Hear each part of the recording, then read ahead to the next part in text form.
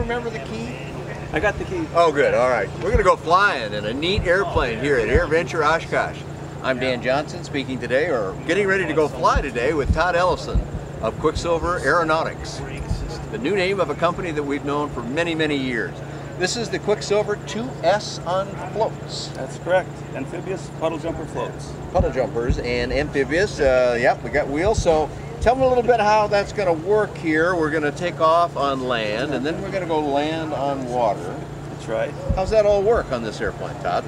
Well, it's pretty simple. We've got the controls all within reach here. We've got our retractable landing gear right here. Okay.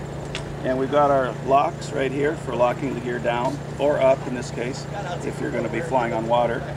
And that's about as... Okay, so once you pull the gear up by just, of course we can't do it here right now, but you would push this all the way up? Right, and that retracts the nose gear. And then you use these two knobs, or these two handles down here, to lock them in place so the wheels stay up?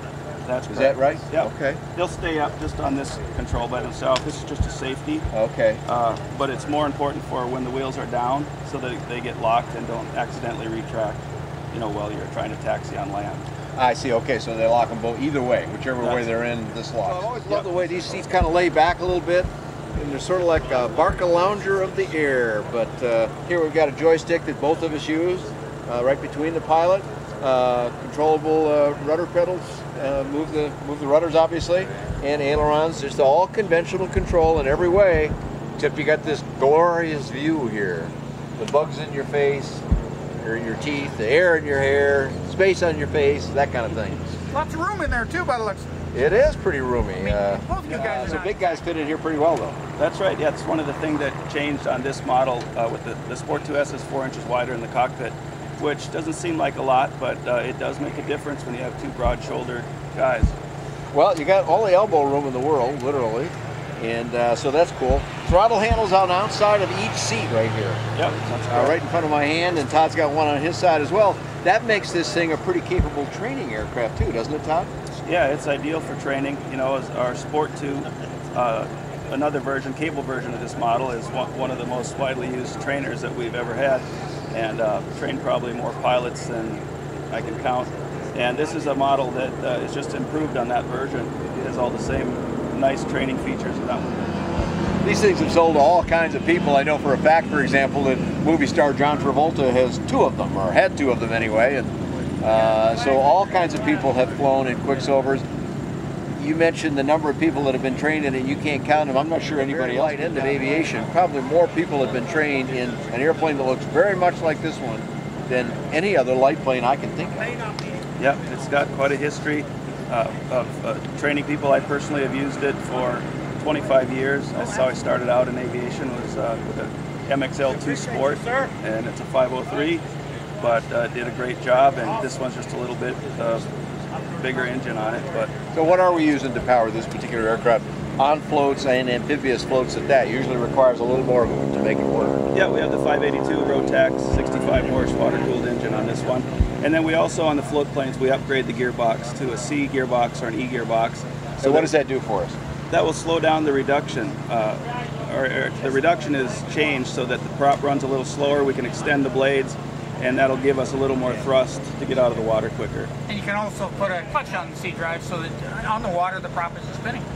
Yeah, that's a really nice feature. That's from AirTech out of Louisiana. There, they make a clutch system that helps to keep the engine at an idle for startup, and then also for if you want to go into like a parking, like a dock or whatever, you have to shut it off, turn it on if you don't have that clutch. But with the clutch, it'll go down and it works fine. Yeah. Does this plane still come out as a kit where you're assembling it yourself, the tube and bolts and that type of thing? You bet. Yeah, it's what Quicksilver is known for, is an easy to assemble kit. Everything is bubble packed. I can show a board over here that shows how the kits come, and the assembly manuals are real straightforward, so even a first-time builder can assemble this aircraft. So what's a typical time for a first-time builder? What's a build time? Yeah, you're looking at around 100 hours. There is some give and take there, based on skill, but we have tech support at the factory, and we can walk pretty much anybody through the assembly of the aircraft in 100 hours right in that area.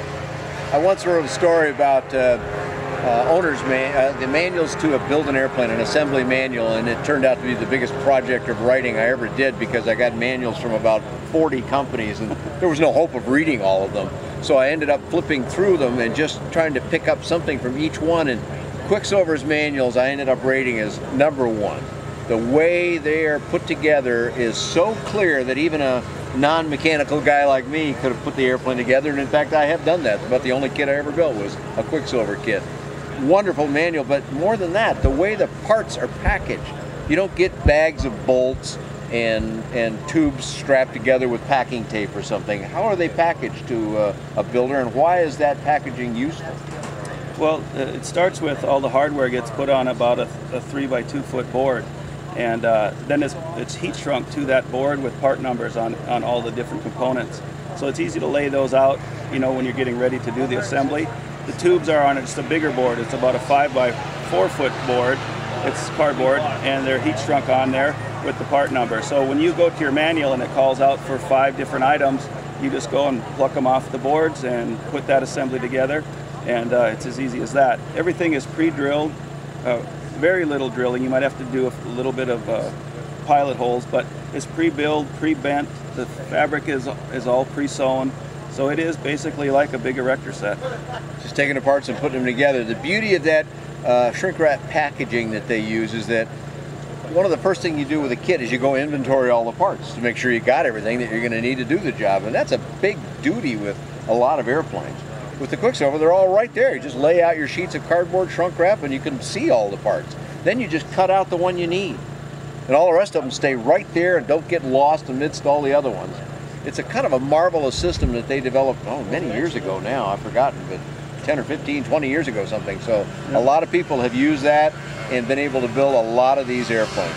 And initially they came out in different languages as well, because I remember in France we were over there and there they were building it, and I'm saying they can't, and they had that in French, and there they were building it. Yeah, this is not just an American company, is it, Todd? This is a worldwide phenomenon. How many countries do you think Quicksilvers are flying in today? What would you guess? Well, it always surprises me when you get a parts order from a country that you never thought we were in before, but they are scattered out in the last 30 years. They're scattered out pretty much everywhere. I'll bet you they're in 100 countries or more. Oh yeah, I'm sure they're quite a phenomenal acceptance of this type of airplane. They're used at resorts just like this with floats on them to fly tourists around. They're used in working conditions with ag spraying equipment, which you also can offer in countries where that's permitted. They're used as work airplanes in some countries. They're just everywhere. They're all over the planet. And Todd has been all over the planet too, because I remember doing a story and was it Bahrain that you had to go to, Todd? It was Qatar. Qatar. Yep. I've been around just China and Qatar and different places just supporting the assembly or doing a checkout or like a final inspection where a customer just wanted to have a factory representative come there to make sure that they did it all right. So pretty cool. So we're looking at the one here called the 2S. That's because it's got these struts on it. And for a lot of people, that is a more conventional aircraft. But the wire braced ones are probably the bigger seller total. Oh yeah, this is a fairly new model. It does dominate the sales at this moment, but there's nothing. The thing I think that appeals to most people is you look at it and it looks, more stout than like the cable brace. But in a structural analysis, they're very similar in strength. So there's no real big advantage other than people just like the look of the struts. It's what they're familiar with from seeing other airplanes. Yep. Yeah, but from my point, I can get in and out of a hangar. The problem with that king post is That's it's right. like 10'6".